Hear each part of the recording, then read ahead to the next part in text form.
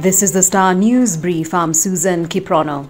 President Uhuru Kenyatta and ODM boss Raila are plotting a unanimous approval of the Constitution Amendment Bill 2020 by MPs in a show of might against law change critics. The Star has established that the duo has directed the parliamentary leadership to pull all stops to ensure that the Bridges Bill is endorsed by over two-thirds of the membership in both houses. According to the plan, the numerical strength would be a political message to DP William Ruto and his Tanga Tanga brigade, who have been claiming that the push has no grassroots support across the country.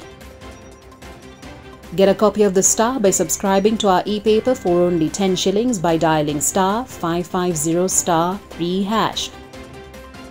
You could soon be forced to pay your spouse or child for being violent towards them in new tough laws. In the new rules, the government is seeking to provide that perpetrators compensate victims of domestic violence for personal injury and financial loss. Domestic violence takes the forms of physical, sexual, emotional, social, verbal, spiritual, and economic abuse. It will be applicable where violence leads to trauma, psychological damage, and damage to movable or immovable property. An affected spouse or child may file a claim for compensation where there is any possibility of damage or loss as a result of an act of domestic violence.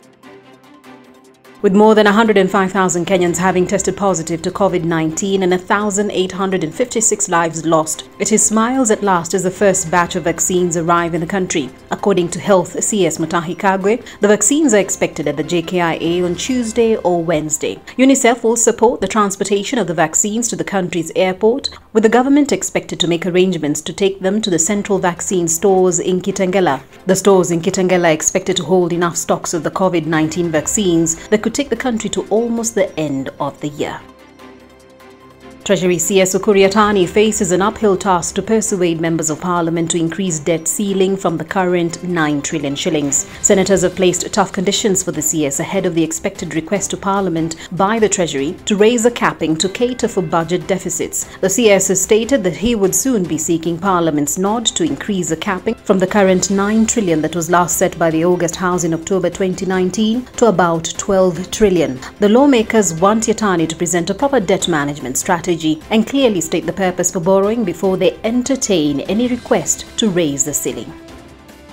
Kenyan small-scale farmers have sued, seeking to stop the government from entering into a trade pact with the UK. The farmers want public participation in relation to the pact to be conducted at the grassroots level so that everyone's views are captured. The agreement, among other things, reduces tariffs on imports of products for a period of 25 years. The trade deal will also mean reduction of 10% duty on intermediate goods after 7 years from the time of its ratification. Get a copy of the Star by subscribing to our e-paper for only 10 shillings by dialing *550*3#. You can also get more on the Star website.